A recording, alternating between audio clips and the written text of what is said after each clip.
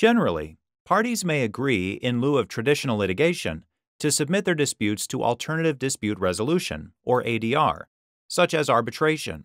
ADR is often beneficial for both parties because it's cheaper than going to court and results in a quicker resolution to the matter. But what if a party seeks to have a court decide the merits of a case that's subject to arbitration?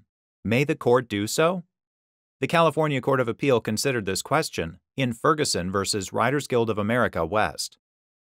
In the late 1980s, Larry Ferguson was a screenwriter for Paramount Pictures. In this role, Ferguson wrote the screenplay for the 1987 film Beverly Hills Cop 2. After the film was finished, the Writers Guild of America West, the labor union representing film writers in LA, determined that Ferguson should be credited as a co-writer of the screenplay. Also, the Writers Guild determined that two others should be credited as co-writers of the story.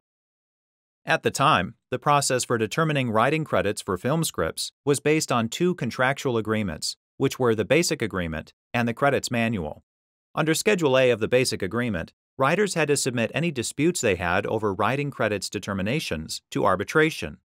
Further, the Credits Manual set forth the substantive standards for how the Writers Guild determined writing credits and the procedures used for credit arbitrations. Pursuant to the required procedures, Ferguson filed a written request for credit arbitration with the Arbitration Committee. The Arbitration Committee affirmed the Writers Guild's determination.